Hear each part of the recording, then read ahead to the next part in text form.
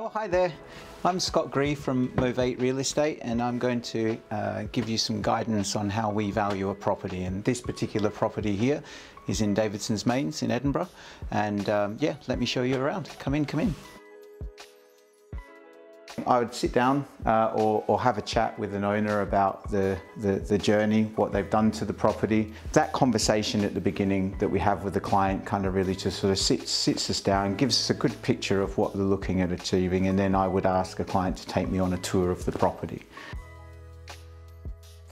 So with this particular property, I would be asking the owner to show me around the ground floor, so I would effectively just follow those guys, but in this case the owner isn't here. So this is a front room here, a multi-purpose room.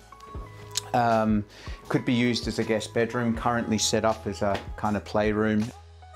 It's a double brick extension, which very different to how they build them today. So I would say that this is older than the extension that just sort of sits at the rear of property. So had two extensions, and again, quite key to the information that I need versus working out the value, because I would also find out how long the client that owns this property, how long they've been here. Did they buy this with this here, or etc. Because it all kind of layers into that for them. So yeah, no, this is great. Double glazing, dual aspect, and nice modern radiators. You can tell that it's been really well looked after. So this will be the family bathroom. Again, very typical with this age of property. The bathrooms are on the ground floor. This is probably built around 1930, this house, and then from the 50s these moved upstairs. So got everything you need: electric shower, Velux window there, which obviously would have had a window once before here, but they've put it there as when the extensions come on. So going through into this space here, we have another bedroom. Good size double bedroom, double glazing. You get good sizes of rooms of this house type, and behind you there is an ensuite, nice and modern.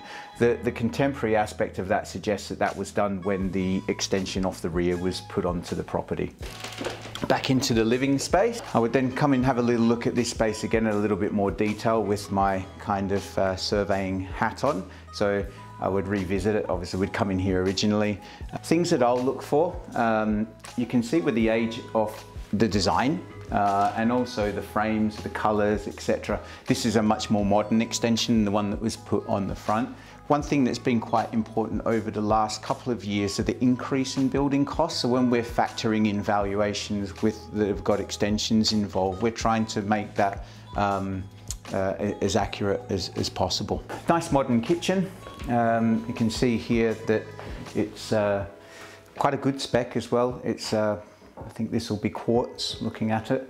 Work surfaces, nice modern style. At this point it looks like as well, I don't notice any radiators, so I'd be asking, does it have an underfloor heating system, and if that was electric or what we call a wet system, which is off the boiler. Because again, a little bit of a luxury, but the underfloor heating systems, particularly if it's a wet system, do cost a bit more money than the electric ones to put in. So we obviously try and factor what we can into the valuation as well. We do get asked a lot if things like that do add value.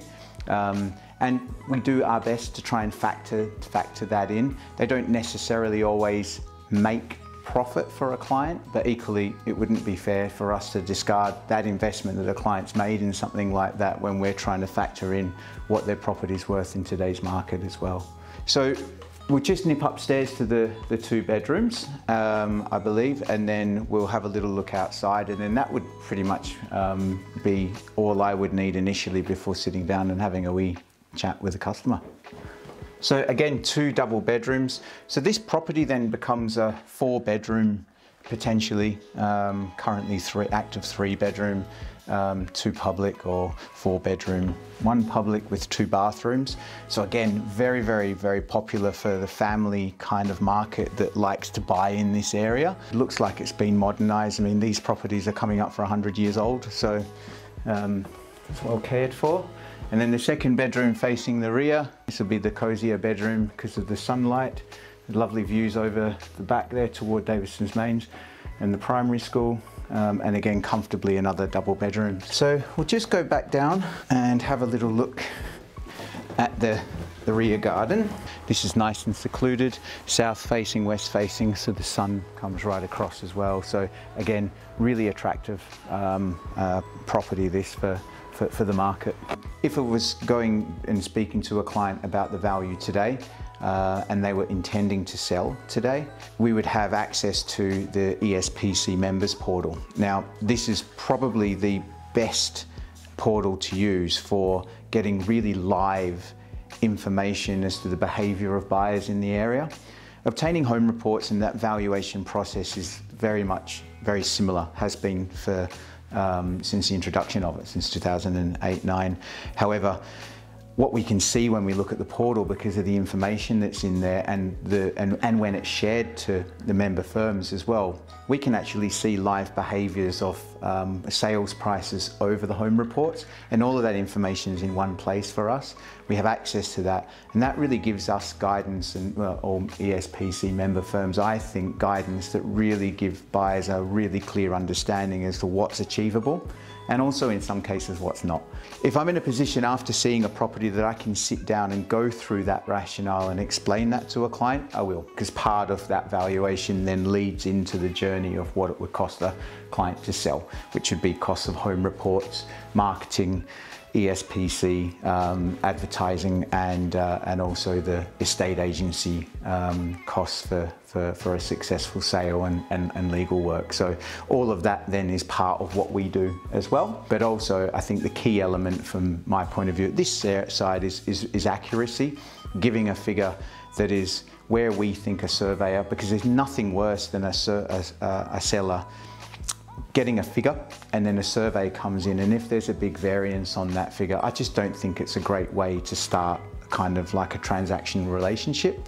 Still, those resources with the ESPC, sales data, etc., we look at what's potentially on the market, because one of the things that can influence a property for value is who it will be competing against at any given time.